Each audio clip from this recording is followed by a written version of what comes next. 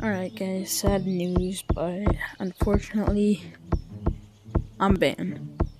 So, I was running in a competitive, I think it was competitive actually. It was a competitive lobby, and out of nowhere, I was just playing the game.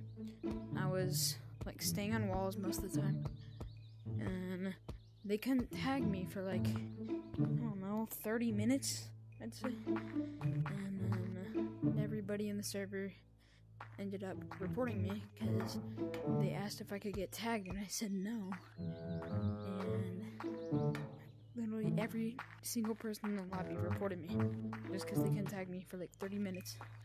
And then I got off for the night because it was at like midnight. And then after that, I got on this morning and figured out that, not this morning, it was yesterday, and I figured out I was banned. It's a 2-week ban, but I did make a alternate account, so I'll be playing on that most of the time. And the reason I'm not doing that good right now is because I'm playing on 120 hertz, and I'm usually on 60, and that's pretty much all, so it's pretty sad.